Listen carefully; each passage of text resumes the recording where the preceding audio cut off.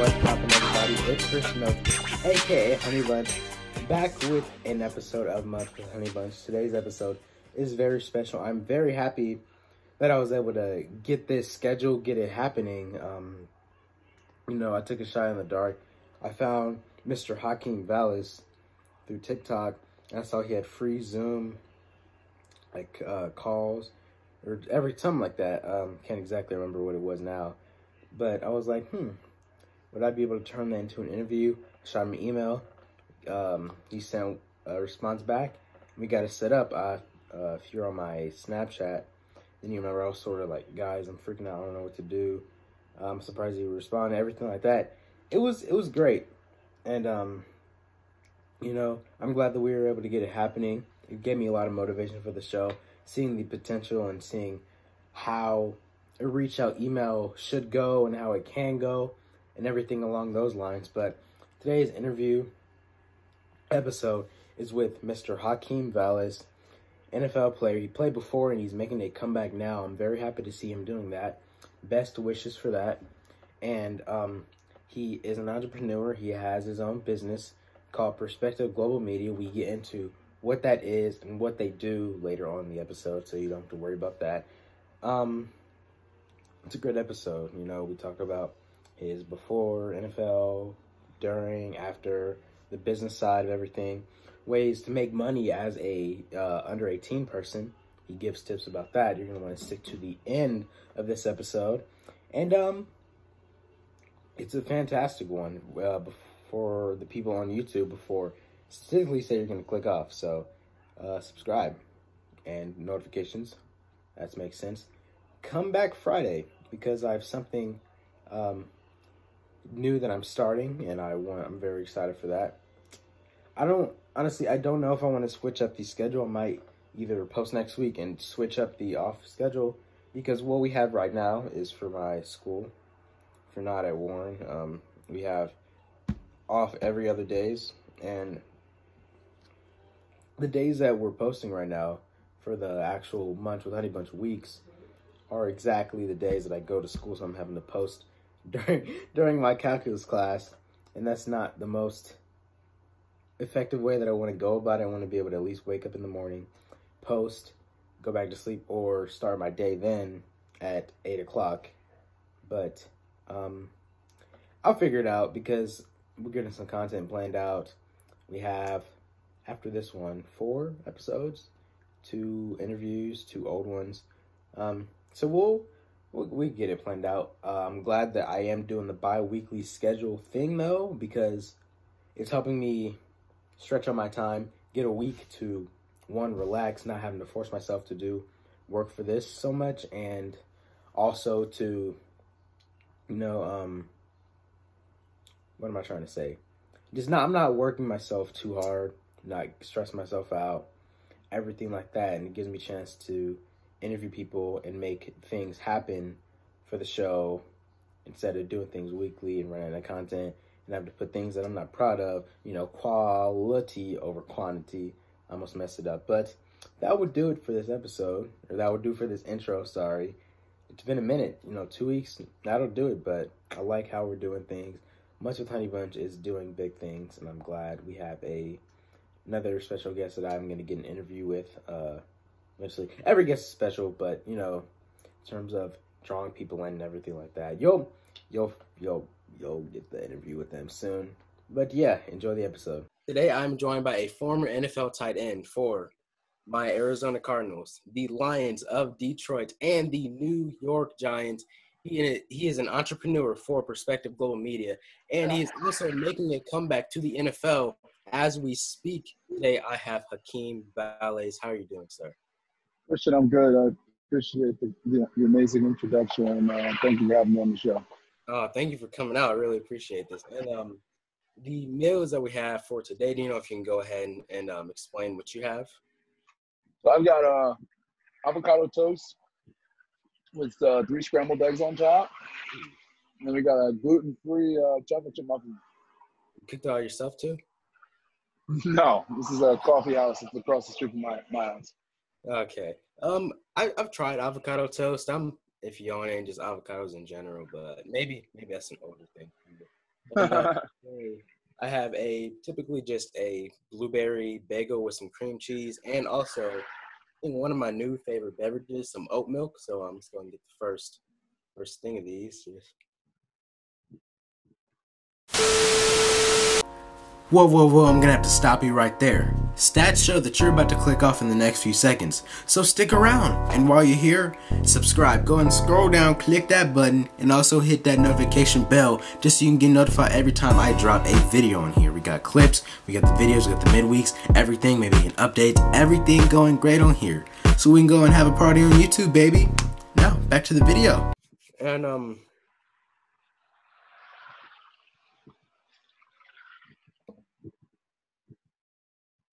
to start it off, what I remember seeing is that even before you were in the NFL and everything, you played other positions such as quarterback, defensive back. I think there were a few others. How did you get into doing multiple of those positions? Was it just you, that type of athlete? It was just what I was good at. You know, I played quarterback since like I was 8 years old. As I got taller, I just kind of gravitated to wide receiver. When I got to high school, I played quarterback pretty much up to high school, quarterback and some defense. And then, you know, as I was playing wide receiver through college, after high school, I realized I was a bench player. I was behind a guy who was an NFL tight end as well and receiver as well. And just being self-aware, I realized I was going to be able to get on the field, get some catches, and do my thing at tight end. That's why I moved to tight end. How did you have to transition the positions? Like, what sort of level of difficulty was it? And I know you explained why, but how was the overall transition of positions like for you? When I was like quarterback to receiver wasn't that hard because I always had hands. Receiver to tight end was an interesting transition. I had to put on about 40 pounds in a month. And yeah, in that month, I went through a creatine, like loading phase. Went through, had a bowl of cottage cheese with every meal, with hard-boiled eggs and celery in it. Disgusting. I used to chase it with 5 cups of Gatorade. But I did it every meal. And I used to have like pizza with every meal as well. And I puffed up really big and then had to tighten myself up as the year went on, but kind of put that weight on really fast. That was definitely the hardest part of the transition. And then learning how to block with my legs versus my arms. The receiver, you know, you're stop blocking. There's the tight end, you're driving. Like number wise for the weights, what was the jump, you know, from receiver to tight end? I know typically a lot of the tight ends that you see are heavier than the receivers. So what was the sort of weight number gap? In college, it was I went from 195 to 235 in a month. 1 month? That was all you had to do? Wasn't all I had to do. I mean, weight-wise, I got there, and then I was kind of chubby because it wasn't like all muscle. So over the rest of the year, I just had to get in shape and tighten it up, and then solidify myself as about a 242 to 245 pound tight end. And when I was in the NFL, I went from my weight when I was in the Cardinals, I used to have to be between 247 and 252, and then they wanted me between 260 and 265, and then when I was on the Lions, I went back to 247 and 252. Yeah, I remember hearing something about like definitely weight in the NFL and probably other leagues. Maintaining the weight is very important, especially with the positions that you're at and everything. But I'm glad you mentioned the NFL because going into it initially, you were projected to get drafted, but that did not happen. So what impact did going undrafted have on you, you know, as a younger player and as an athlete overall? I'm more expected to go actually undrafted than drafted. If I got drafted, it was going to be more of a surprise. I always had a chip on my shoulder, just naturally being a bench player in college and having one scholarship coming out of high school. So it was really just nothing new. And kind of just like, you guys are all going to have to wait and see. And that's how I just kind of approached it with that type of mindset. And once you actually did get playing time, with the Cardinals at first, what was your reaction to the buzz, the lights, the energy of being in an NFL game? I mean, it was crazy. My first game was Thursday Night Football against the Niners, so it was primetime games are a little bit different in terms of how much more buzz, how much more media, how many more cameras are even allowed on the field, how much more gear you get. It's weird, but you get a whole set of new gear on Sunday night, Monday night, Thursday night games. Wow. So it was cool. It was a lot, but it was cool. It wasn't like overwhelming in that sense. I was prepared and ready for it, and did my thing. Had a drop though, my first game. Well, we'll definitely get back to the NFL later on, but going to the business aspect of your life, I noticed that a lot of people sort of overlook and overthink the majors of business in colleges and everything, you know, your marketing, your business administration, management, all that. How did your business administration studies at Monmouth sort of evolve and advance your mind of business? Honestly, it did nothing at all. I screwed up with that. I mean, I love Monmouth to death. My degree was business administration with a concentration in real estate. I learned a lot from a high level on learning about real estate law, learning about terminology, learning how to network myself in those groups of people and stuff of that sort. But ultimately learned how to be an employee at like a large commercial real estate firm, which I didn't want to do. You know, your average college marketing class and different facets of concentrations and degrees of business are usually very behind on the times. So a lot of the times I think a business marketing degree in college just isn't even practical in that sense. But from a real estate sense, it got my feet wet. It got me, like I knew I wanted to do real estate. I knew even more I wanted to do real estate, but I knew I didn't want to be on the side that the people on my platform wanted to be on. I wanted to be the person who actually owned the property. So it still obviously helped in that sense. Introducing a new way to enjoy Munch with Honeybunch. Clips. Tune in on Fridays to YouTube to catch bite-sized moments of the show instead of watching full episodes. Fridays on Munch with Honeybunch. Yeah, because I noticed, like, especially now with TikTok, Instagram, Twitter, all those social medias, we have people that are in the business side sort of teaching people about what you can get without having to actually go to college. And there's a lot of free online courses just to learn without actually sacrificing a major or minor in college. If you could explain your infamous story of the 4-bedroom apartment that you rented out once you got to the league. Yeah, so my sorry, I just took a bite. Very good. So my rookie year, I was paying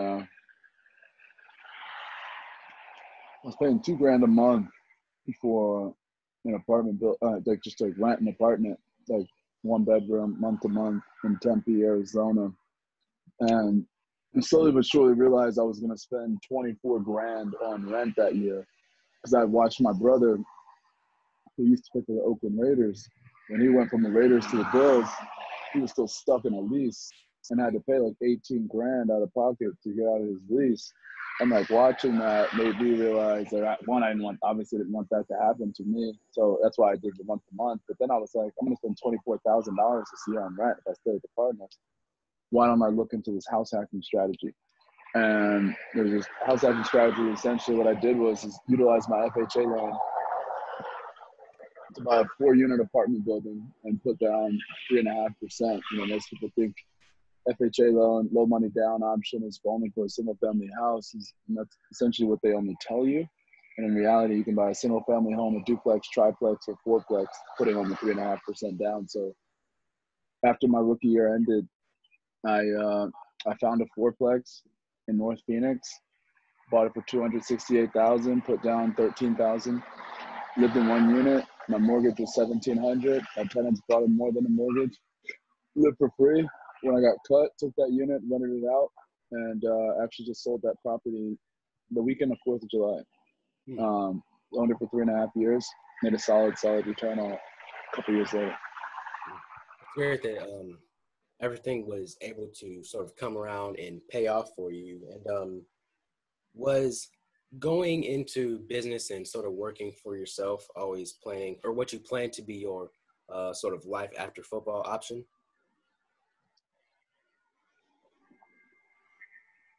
Yeah, I definitely say so. I mean,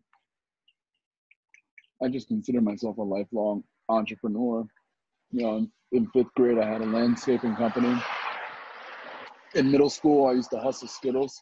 My mom used to go to Sam's Club for me, and I used to go to school with two backpacks, one with books and one with Skittles. And then transitioning from high school to college, I started an iPhone repair business and used to fix 3 to 4 iPhones a day while I was in college. So I always knew, like, just DNA-wise, that I'm an entrepreneur, and ultimately whatever I was going to get into, I was going to work for myself and utilize just the creative DNA that I was gifted. It's great to see that you were always working for things like that. It's funny you said the Skittles, because even now, a few years ago, they hated for students to sell things like people have to sort of sell their stuff at school secret, like post online. Yeah, I had to do it secretively. Oh, secret for you too? After a while, at first, it was like kind of a cool thing, and then they started to crack down, and I was just doing it secretly. But like, still, my teachers were buying Skittles from me. Even the teachers were in on it too? Yeah.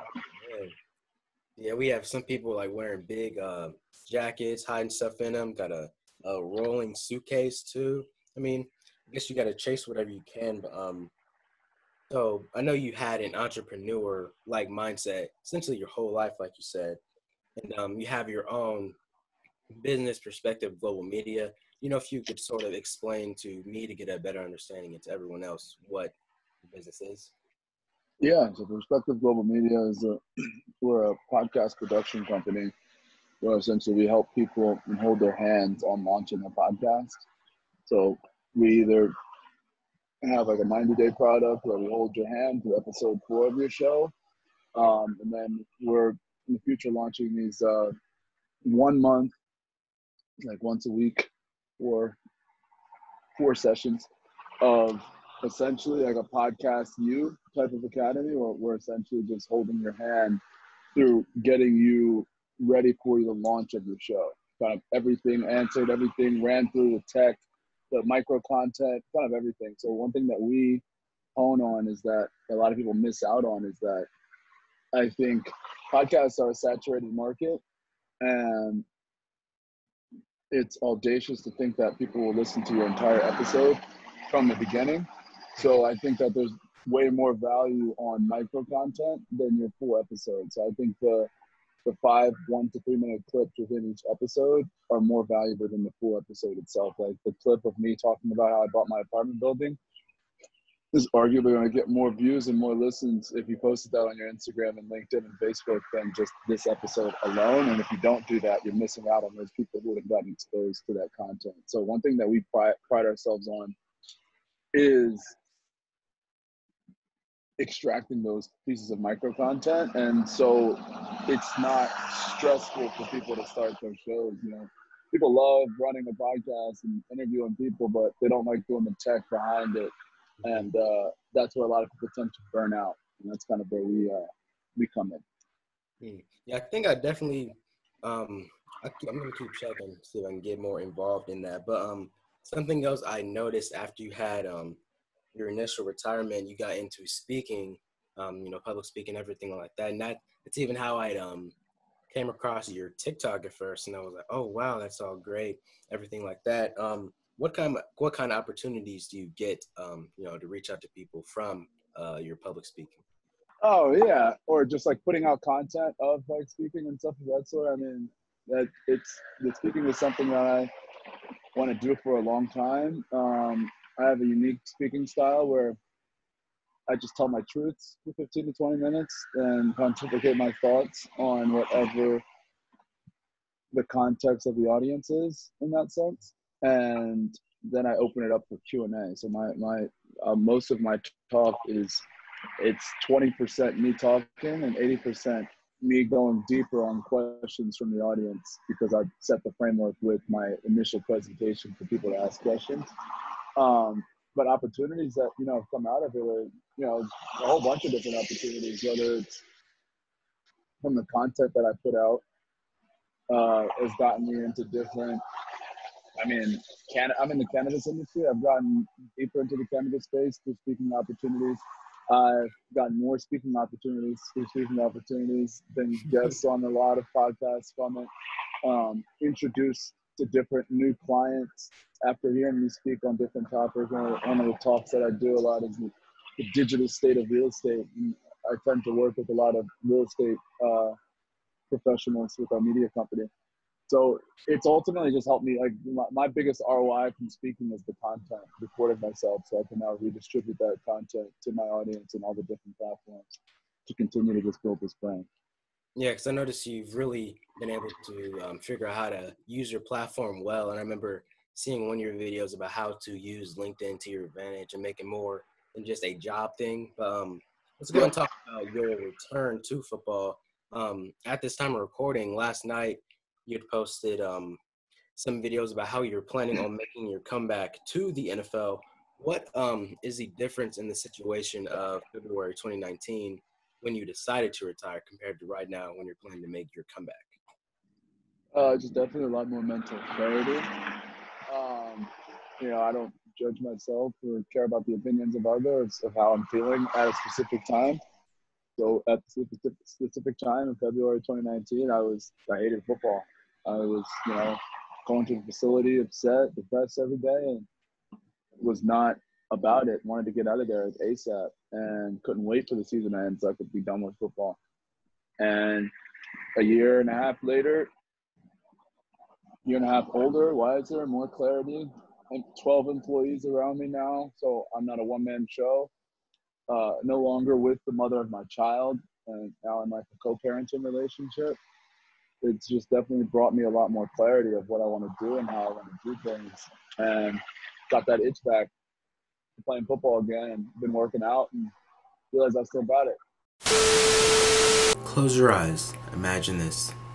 You, me, food, questions? Now open your eyes. Bam!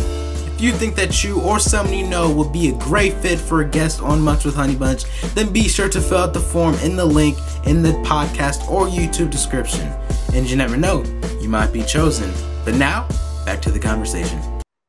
That's great. How has your exercises ramped up from, maybe I can tell you've probably been keeping in shape, but how has it ramped back up to what the NFL level would be expected? Honestly, I didn't work out for a whole year. Like, I didn't do anything. And then when I made the decision to come back, I did 30 days of this thing called the Murph Challenge, which is essentially 100 pull-ups, 200 push-ups, 300 air squats with a 20-pound vest on. And then, you run a mile before doing that, and then run a mile after doing that, and then you time yourself every day and see how much faster you can get. I went from doing that in an hour and 18 to doing it in the fastest I got was 33 minutes something, I want to say. I'm not sure what the next, but it was a grueling workout. But I did that to essentially get my mindset back into the working out phase, and then shock my body a little bit so I can start lifting heavy again. And since then, it's been lifting and running routes. And before that, I needed that year off. It's been 20 years of nonstop working out playing a different sport every season, since I was 5 years old. Yeah, the thought of that, I'm out of shape. The thought of all that definitely sounds like, but I know you definitely have to have a sort of strong mind for that. And how will running Perspective Global Media as an athlete be different this time compared to the first run? Yeah, so I wasn't in running Perspective while I was playing, but it's going to be a lot different just the scale and the team that I have around me, not being a bottleneck in every facet of the business. So I can run as good, if not better, without me on the pulse of it, 24 hours a day. And as I play more, I'll probably continue to hire even more to continuously scale with more experts around me. And similar to, how Carmelo Anthony got back into playing in the NBA, how does one go from inactive to back on a team and hitting the ground running again? Right now, with the NFL, until yesterday, they weren't allowed to bring any guys in for tryouts. So it's after not playing for a year, a team's not going to sign me without seeing me work out. So essentially, I got my agent texted me yesterday. They just lifted the ban on bringing the guys in for tryouts. It's my agent having conversations with different scouts, me doing a workout and recording it, and so my agent can send that to some scouts as well. I'm kind of taking it from there. Yeah, it definitely must be tough, making your comeback during, all that, especially with the uncertainty of how everything's going to work out. And it's great to see you planning on actually doing all this because, you're only 27 and you have a lot of good years left in the tank. The last thing before we go and hop off of this, I was wondering, my general audience right now is just a lot of people under 18 and worrying about making money or anything. Do you know if you have a few tips on how that will be possible with legal options and everything? Legal options to make money right now? I think flipping is always a good idea.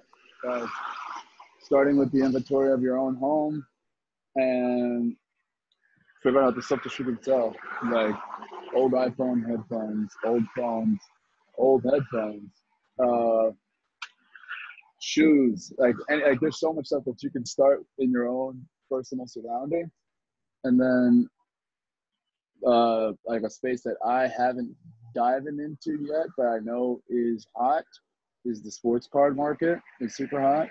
I know Gary Vee and his entire audience is doing great things there. And I think he just dropped an entire, like a deep read on like how to start flipping sports cards in that sense. What else would I do? I just figure out how to, like, depending on if you're entrepreneurial or not, or if you just want to hustle and grind and just make money, I just reach out to people who are high performers and figure out ways that you can bring value to them to make their life easier.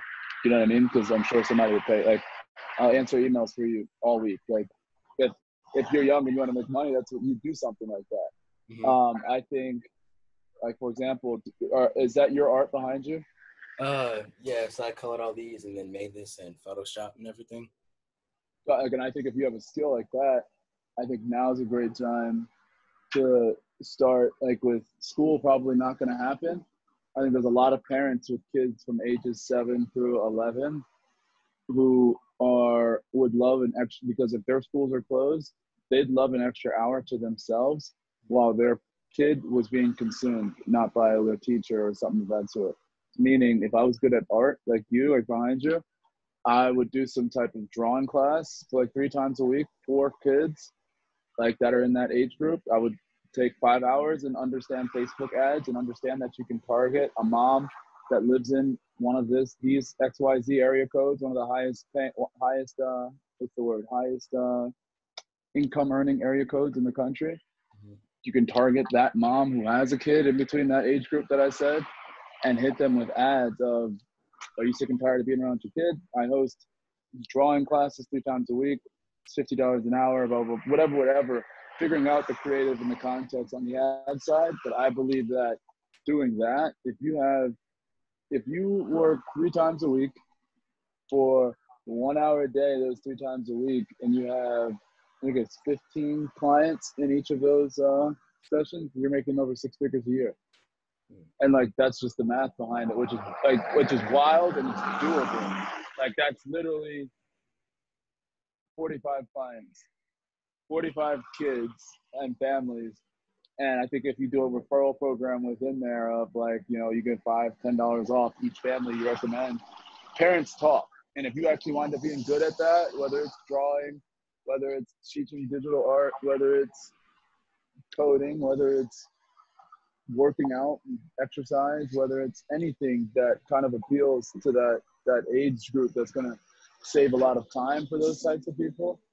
I think like time is the biggest thing right now, and you can make a lot of money helping people get some of their time back, especially if you're young and you've got some type of skill or talent like you have with drawing. Yeah, I really appreciate all that insight. I would definitely look for more opportunities to grow like that. Yeah, I really wish you good luck on your journey back, and good wishes to everything for you. So that would do it for this episode of Munch with Honeybunch. Have a day, everyone.